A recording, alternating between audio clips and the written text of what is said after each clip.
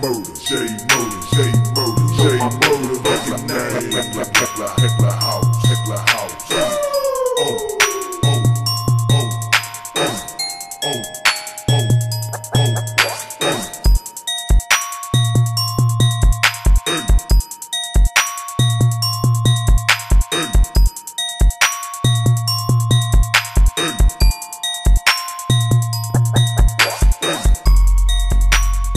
What's up, YouTube? It's your boy Thomas back again with another rendition of Truth Be Told.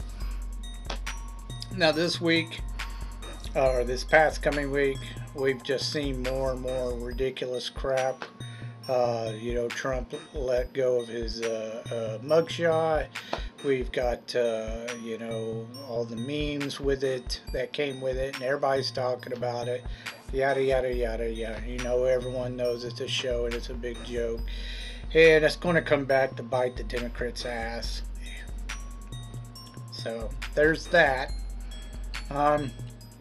Did see Sleepy Joe falling asleep at the Maui meeting or Hawaii meeting, whatever. Kind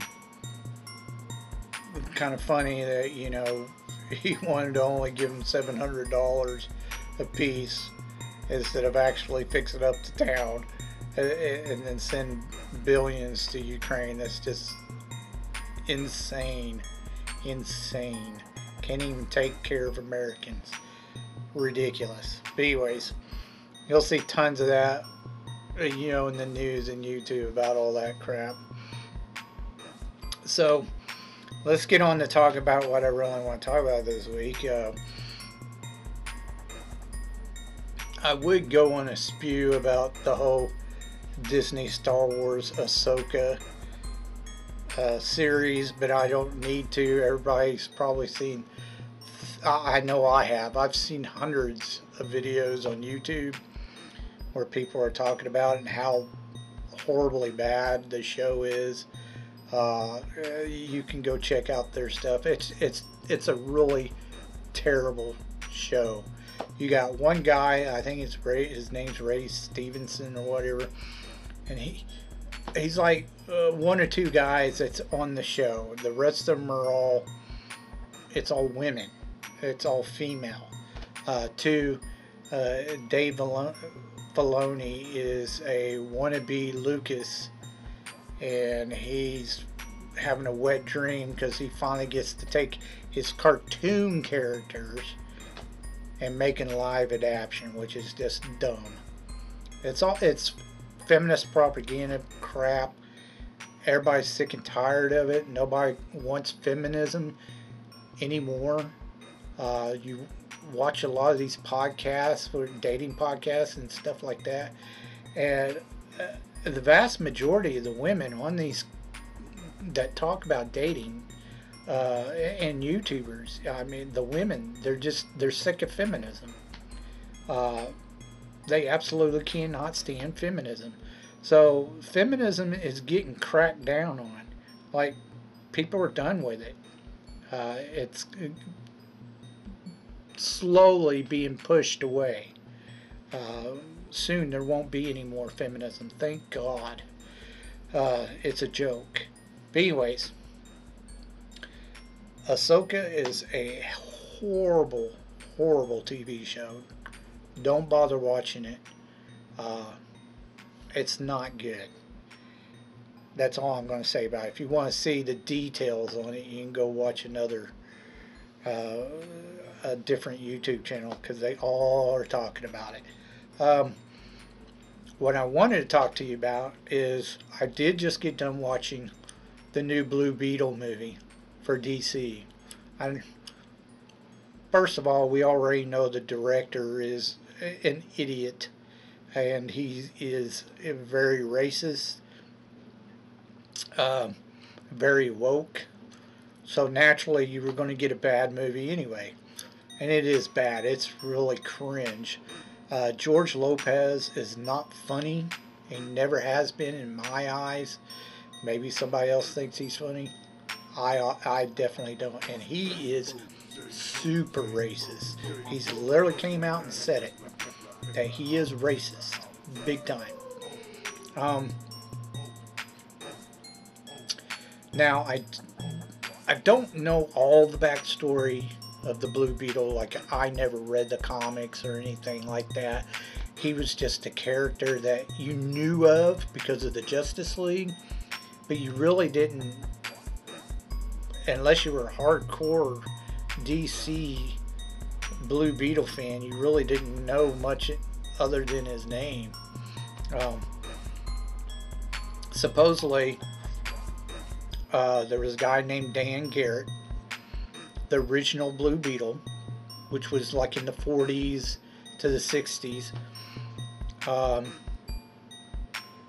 He was like some college professor. He originally was like a pharmacist, or he did pharmaceuticals. Anyways, a scientist, and he created this super vitamin or something that when it taken for a limited time, it give him like super strength, to make him super smart, super fast, a couple of things. And that was it. Later on, I guess they changed the story when it changed comics to Fox Comics. I can't remember what it said the original comic brand was that started Blue Beetle, but the character changed to Fox Comics, and Fox Comics kind of changed his background story. Now he finds this blue scarab, and it gives him certain magical abilities. Like he found in India, like he did some archaeology work as well. He found it in India, and it gave him some powers. Again, like super strength, made him super smart, super fast, and that was about it. He is mentioned in the movie when they're talking about the Blue Beetle in the underground lair. But supposedly he dies. This is when DC took over for and bought the character from Fox Comics. They changed and revamped this story again. Now, in this Blue Beetle, his name is Ted Kord, and he has no superpowers. He can't use the scarab, but of course, like most of the superheroes, they do. He's a multi-billionaire, and he's an inventor, so he starts making all this tech and gadgetry based off the blue scarab, which he has from Dan Garrett.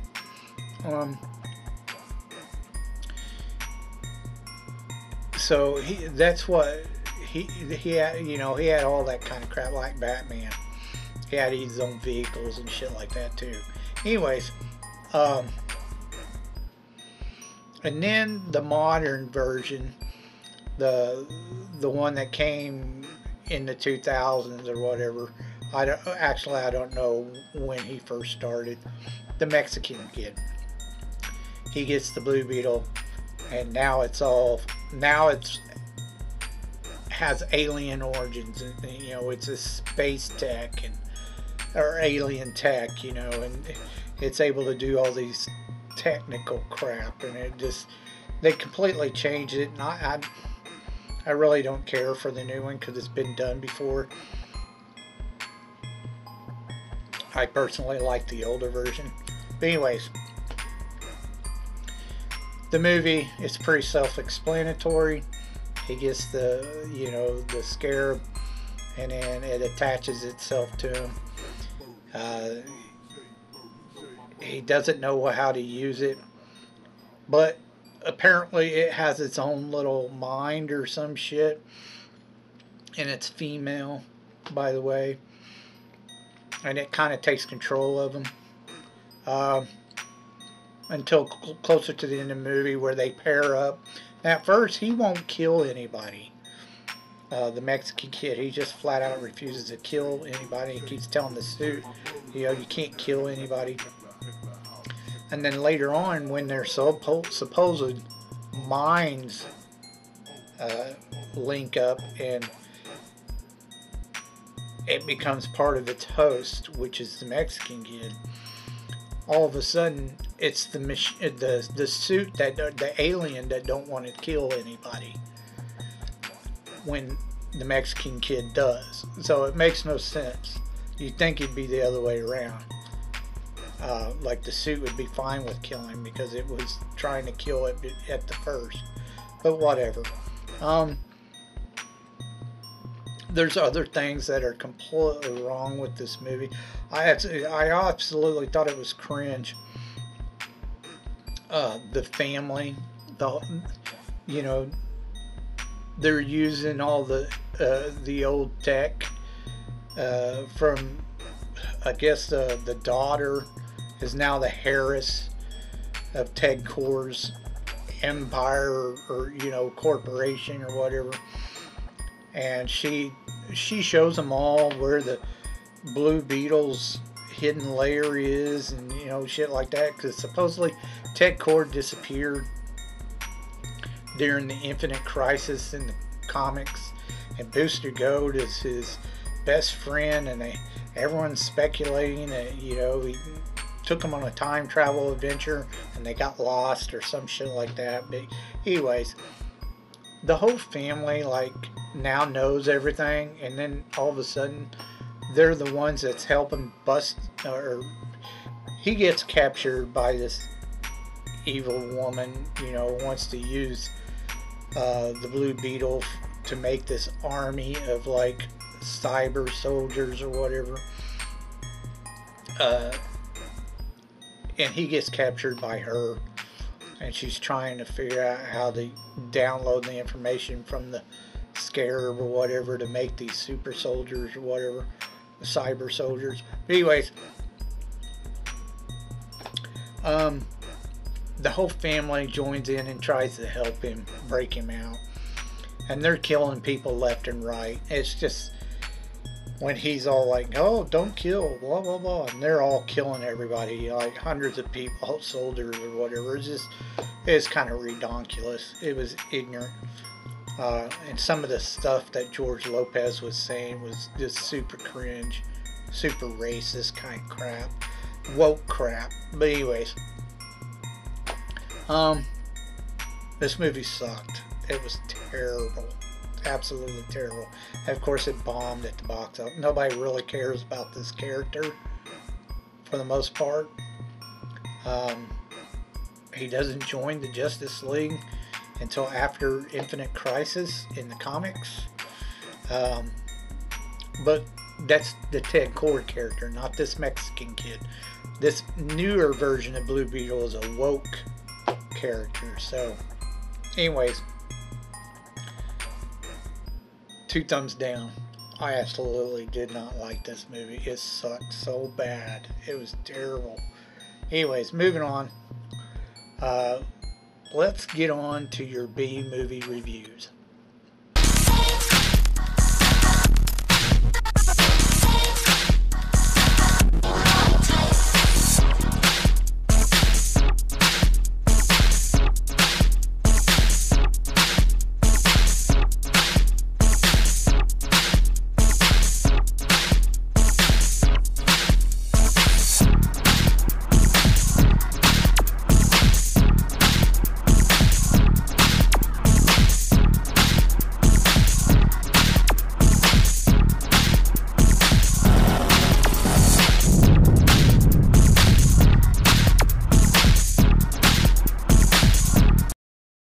Okay, movie holics.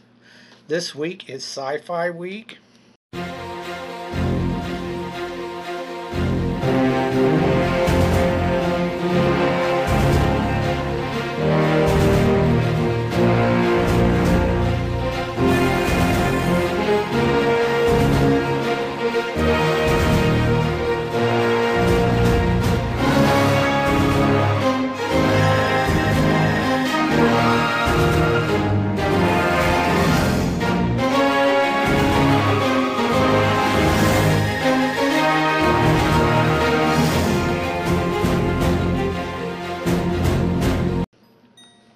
Kind of went with something that was more, you could call it sci-fi, but you can call it fantasy too. I did a couple of them.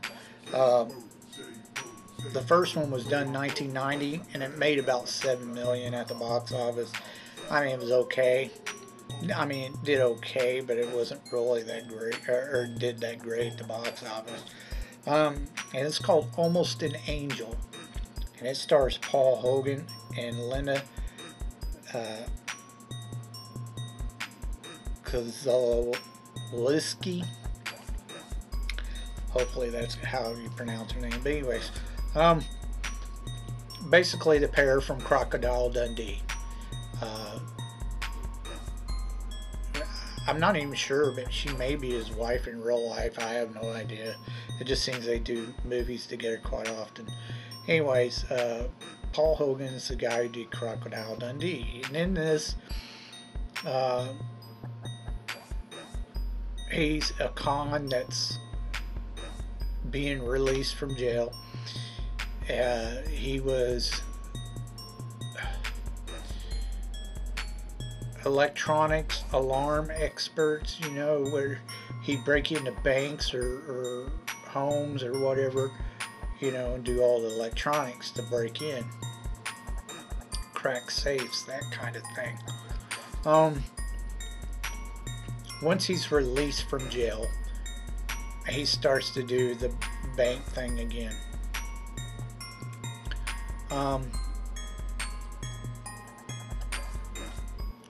At one point in time where he's getting ready to do another bank heist, he's making plans. He sees this kid jump in front of this bus, and the bus is going to run this kid over, like 10, 11-year-old kid. So he jumps out in the middle of the road and saves the kid's life, but he gets hit and knocked out. He wakes up in a hospital. However, before he actually wakes up, he kind of has this dream that he's in heaven, and this nurse and this doctor comes in and talks about this guy that has died in the next bed next to him. And from what they're saying, like he's dead, blah blah blah. He thinks he's dead, so he dreams himself talking to God or whatever. And his God tells him he's on probation, because he gave up his life to save another. So he's getting a second chance to do it right this time. So they're sending him back, and now he's to become an angel. Like he's half angel, not quite there yet because he's on probation. And his job, his mission is to help those in need. So he wakes up in the hospital. He gets out of the hospital, and through circumstance, he tries to figure out where he's supposed to go. The first place he goes is to a church, and he donates almost all the money he stole to the church. He takes a little bit of it for himself. Now the cops are after him. They don't know who he is. They're trying to find him. They think they know who he is. They think he is who he's supposed to be, the con man guy or whatever, the con or whatever. They're going after him, but they don't know where he's at. They're trying to find him. Through circumstance, like I said, he sees a bus that says Moses on it, so he thinks that's a sign from God. So he hops on this truck that says Moses on it and rides it all the way to where its delivery is at. While there, he meets a guy in a wheelchair, and he becomes like friends with him. He decides to help him out. He starts staying with him and his family, his sister and his mother. His sister, which is Linda's character, is a little overprotective of him. So at first she doesn't really care for him, but she starts feeling for him.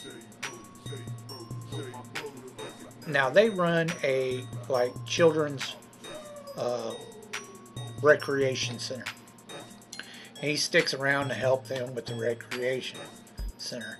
Now they also need money to fix it up, and they're trying to get this particular reverend or something that has a lot of money to help her out, or help them out with the recreation center. He kind of helps, you know, convince the guy, kind of through shady means, making him think that God's talking to him or whatever, to give the recreation center money. He does this through some trickery or whatever. And then towards the end of the movie, the guy in the wheelchair, he dies. He passes away. And he basically tells her, well, gotta go. You know, it's like, I'm done, gotta go. God's telling me to move on. And he's like telling them, you know, he's an angel, you know, he can't be killed, and stuff like that. And they just think he's crazy, but he's a harmless crazy person because, you know, he reads the Bible every day and blah blah blah. So they don't mess with him too much. But towards the end, a truck nearly runs over him, and instead of killing him, it just goes right through him. And that's pretty much the end of the movie, you know. She just tells him bye, and he says, I'll be back, you know. And that's the end of the movie. Realizes that he really is an angel, you know, that blah, blah, blah, you know. This whole time, you know, everybody else thought he was crazy. And he truly believed it. He wasn't quite sure, but he was pretty sure. And he definitely was sure at the end. But anyways, it's a good movie.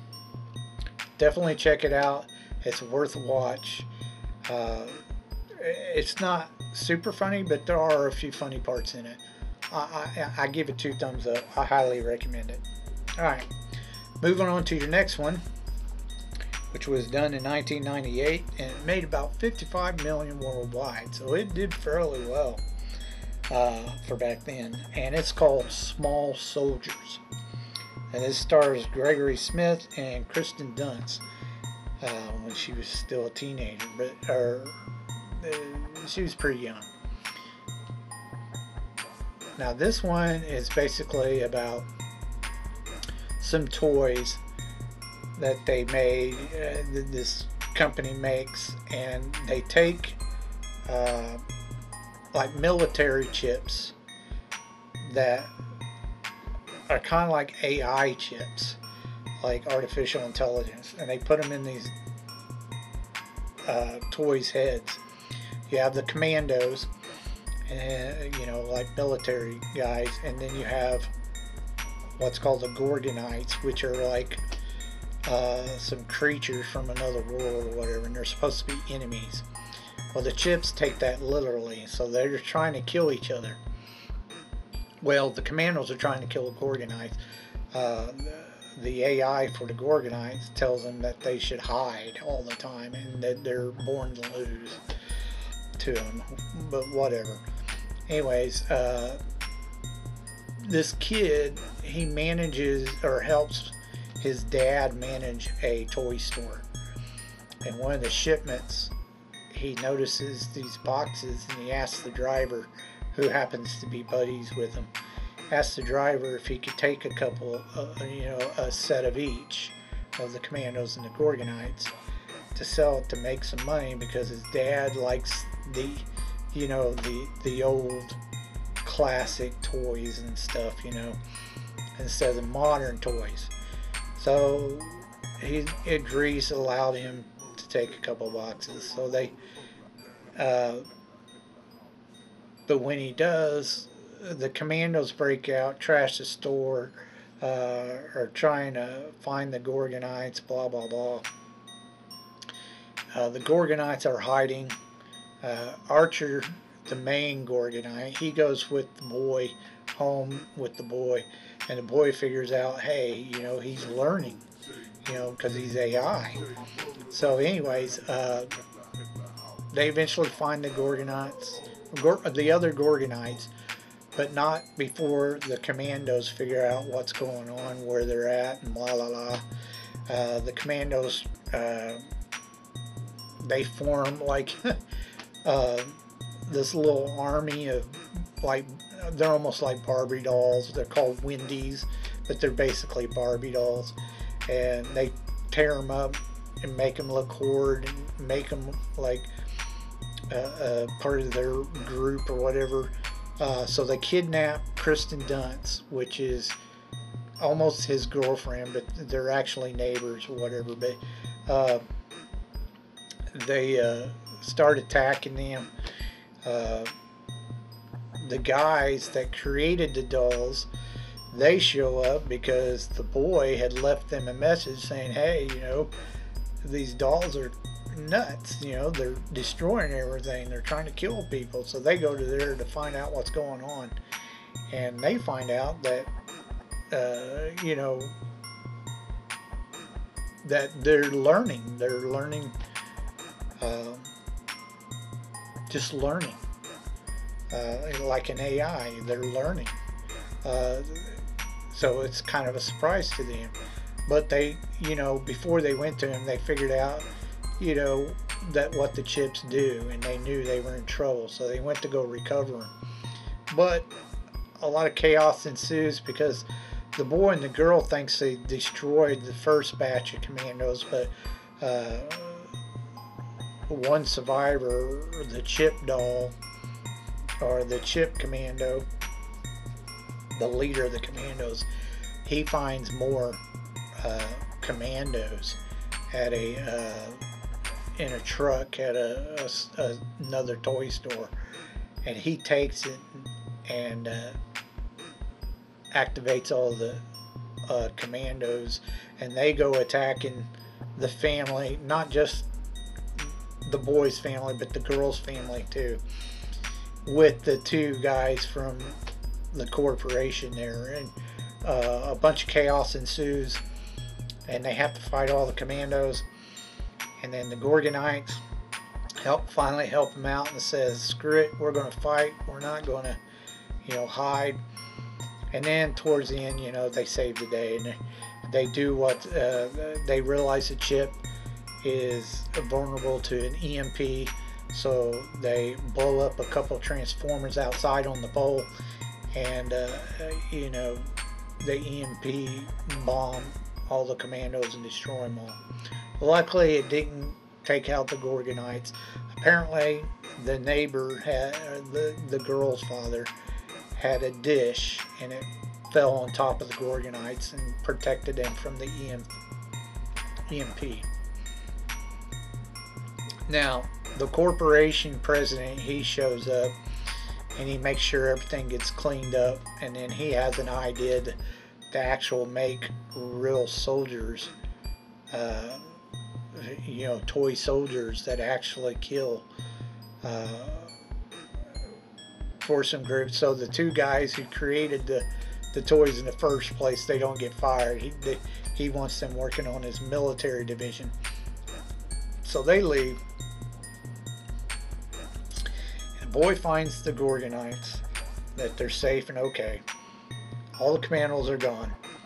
And then they take the Gorgonites and give them a boat, which his dad had, a little wooden boat, and they put them on there, and they sail off because their primary objective, according to the AI chip, is to find Gorgon, which is where they're from, which doesn't exist, but they think it might. They never know. So they take off looking for Gorgon, and that's the end of the movie. It's okay movie. It's all right. It's cheesy. I mean, it's pretty cheesy. You know, it's more catered to kids or family type thing. But it's a pretty decent movie for what it is. I give it 2 thumbs up. Check it out if you want. It's not bad. So that's all I have for you this week.